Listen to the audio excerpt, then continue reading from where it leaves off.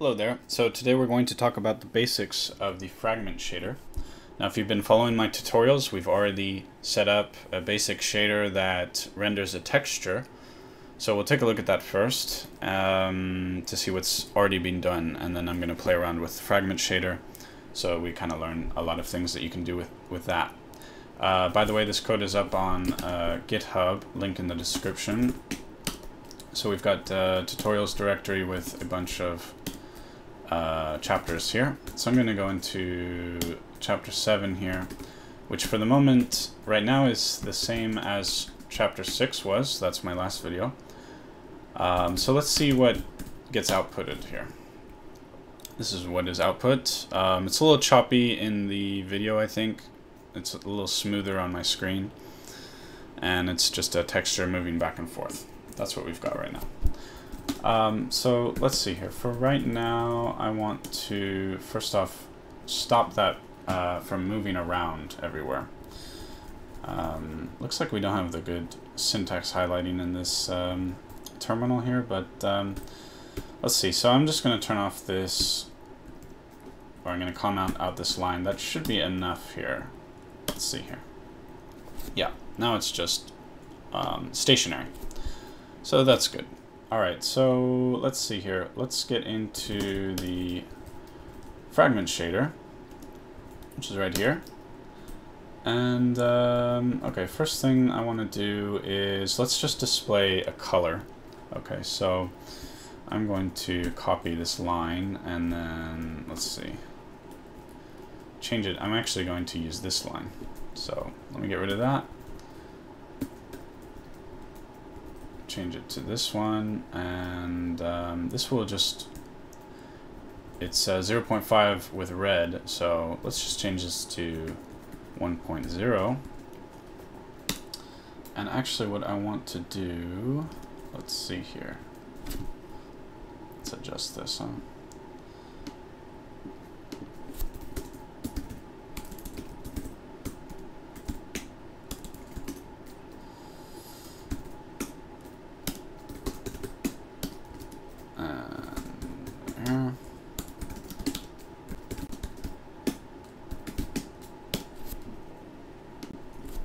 Weird how that's going to pop out.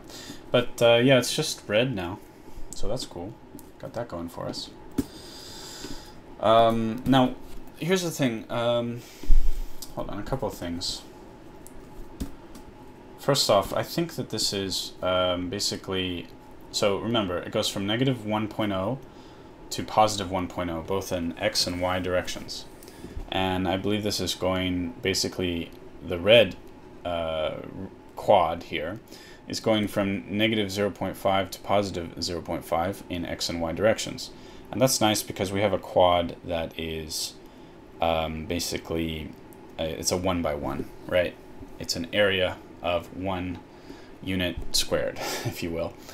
And, well, that is nice, but you might find yourself over the years in different situations, and one of the first things I want to do is sort of get my bearing on the coordinate system that I'm looking at. And what I like to do is to render a circle, a unit circle, because for the simple reason that this will allow you to make sense of what you're looking at. For example, if the thing is flipped upside down, and you can figure out where 0, 0 is, and you can figure out hopefully if it's covering the whole screen or what. Various things like that. This will make more sense when you see what I'm doing. So what I want to do here is, let's do this. We'll make a circle. And so the way that we're going to do that is that we actually have XY coordinates now. Okay, so I've gone back to the vertex shader, and we have this out vec2 text chord, and this is what is going to give us our XY coordinates that we can play with in the fragment shader. So text chord, that's with capital letters there. So we have, that's the in there.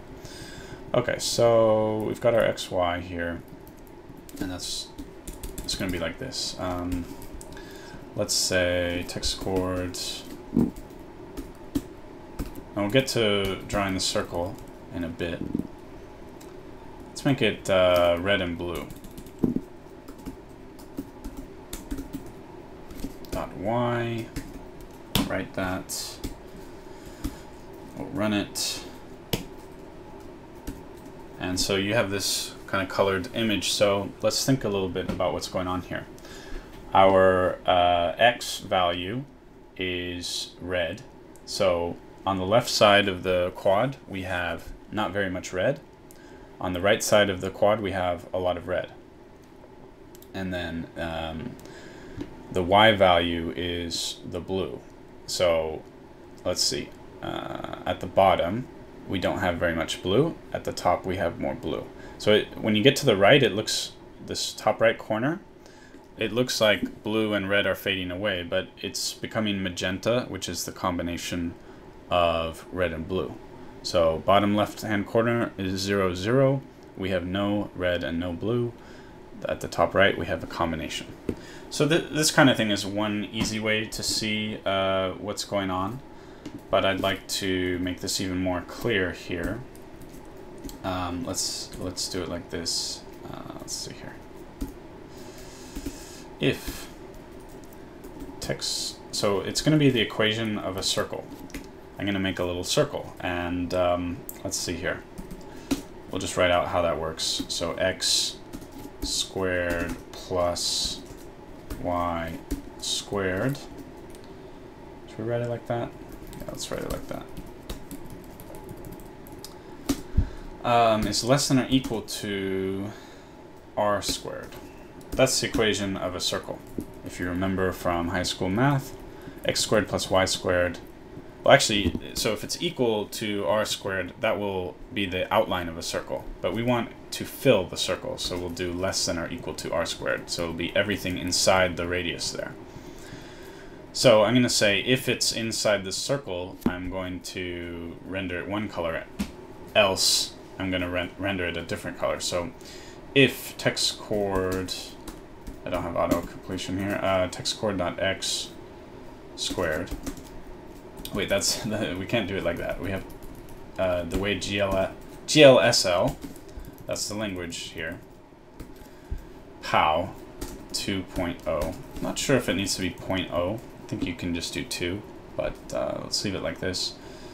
Plus POW text chord.y 2.0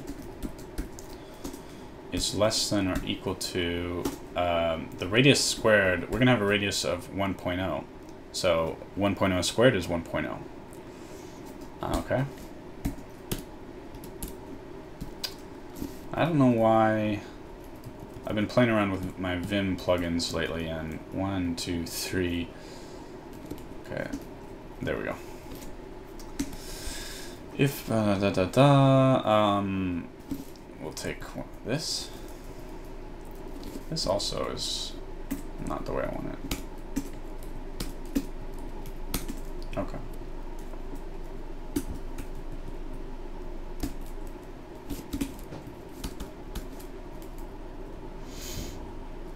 Okay, let's make it, okay, this is alright. Else?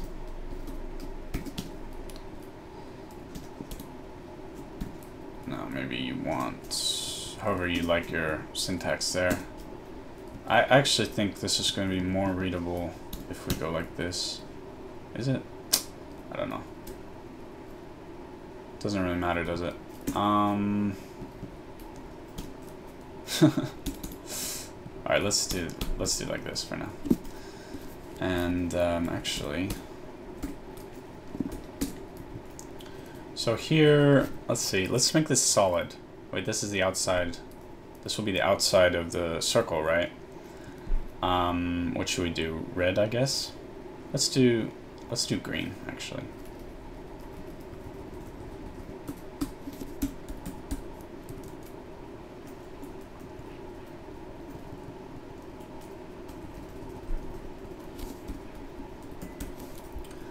I think the F's here are optional, so I'm a little sloppy about that. that should be okay. Let's see how that goes. Okay, so, and now you can see the background. Hopefully you can see the slight difference. I unfortunately made the background sort of similar to the background of the shader similar. Let's choose a different color then. Else, see what happens when I make it green and blue. Is that yellow or what? I forget. Oh, it's teal. So yeah, you can see what's going on here. It's another easy way to see what's going on here. So there's a part of a circle, right? And so this will give you kind of, like the first thing we did was nice, but you know, it doesn't make it clear where the boundaries are. Like if you made a mistake and let's say things were scaled differently than you thought, maybe it's not clear that you're getting to the 1.0 area, if that makes sense, like the edge. It's not clear where the edge is in the first thing that we did, but when we make a circle like this, it kind of becomes clear where the edge is. I can make this full screen, by the way, and it looks like that. Let's wrap it up there with this video. There's a lot of crazy cool things we're gonna do with fragment shaders, but you can play around. I might make a video on GLSL, the language specifically. There's a lot of stuff we can do there, but I'm not sure. We'll see. So thanks for watching.